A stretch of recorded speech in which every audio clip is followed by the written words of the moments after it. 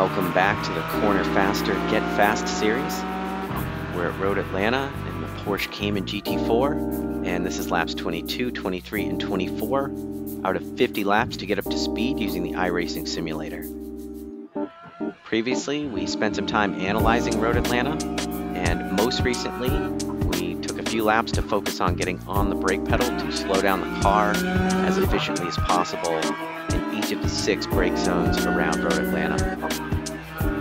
Now it's time to focus on getting out of each of those 6 brake zones by getting off the pedal to turn the car into the corner. The first thing we're going to talk about are the goals of trail braking and releasing the brake pedal. The first is to extend the brake zone into the corner. By doing that, it allows us to brake a little bit later than we would otherwise be able to without any trail braking.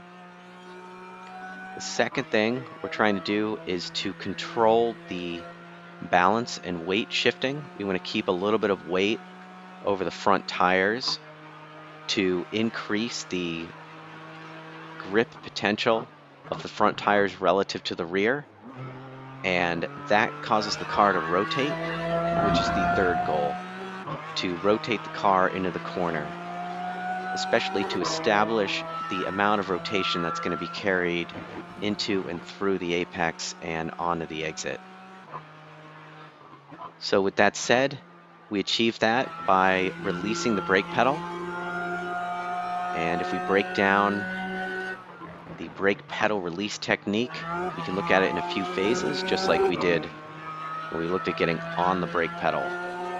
So the first phase of getting off the brake pedal is to ease up just a little bit of pressure immediately prior to turning in. So coming off of max threshold brake, or whatever the max pedal pressure is going to be for that particular brake zone, easing off slightly to allow just a little bit of weight to shift and for the car to balance and increase potential turning, cornering grip. The next thing, or the next phase of brake pedal release, is going to be the turning of the wheel and progressive release of the brake pedal along with it. So we want to get off the pedal in time with our turn-in steering input. And finally, as we approach maximum steering input, we want to fully release the brake pedal, and we want that final brake release to be seamless to the point where it's difficult to tell the difference between the last moment that we still have brake lights on and the first moment that those brake lights are off. So with that said, let's back up just a little bit and take a look at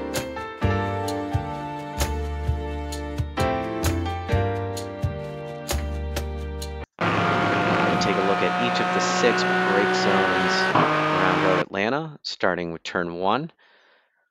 We carry a long trail brake almost all the way into the apex to help keep some weight over the nose as the track starts to fall away.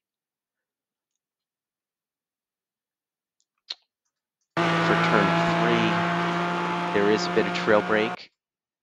When we're coming off of the turn-in curb, we still carry a bit of brake, and actually it's towards the end of the turn-in curb where we begin to release brake pedal pressure and start to turn in. But getting off the brake soon enough to get back on the gas just a little to get some weight off of the front right. The car bounced a little bit there, but it would have been a lot worse if I hadn't been able to get back to the throttle at all. And then similarly for the turn 5 brake zone, start to ease off the pedal pressure towards the end of the turn-in curb, and then get off the brake in time to get back on the gas before getting to the apex curb to get some weight off of the front and side. Turn 6 is a little bit different. It's a fast in corner, not really worried about the exit. So we're going to carry a deep trail brake, basically as much pedal pressure for as long as possible with a slow progressive turn in. pretty much all the way into that apex curb, just prior to it. And then for turn 7, we're not going to carry the trail brake nearly as long, but there is a bit of trail brake just so we can balance the front and get the car rotated up the track. But see, we're off well before the apex curb and progressively feeding in the throttle all the way to the end of the apex curb.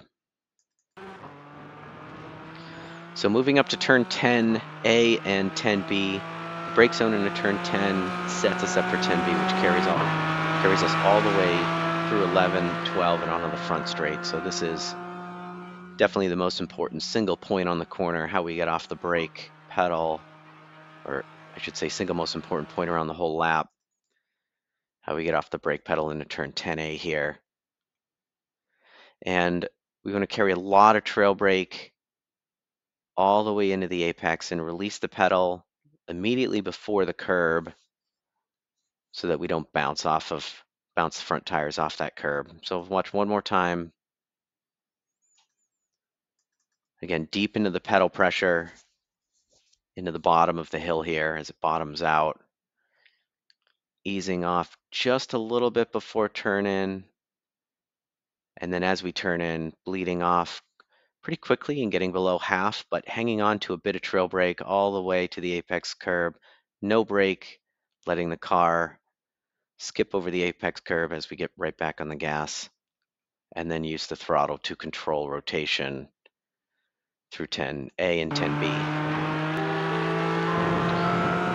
So that wraps up getting off the brake pedal at Road Atlanta, including the goals, techniques, and a turn-by-turn breakdown out of each of the 6 brake zones here at Road Atlanta.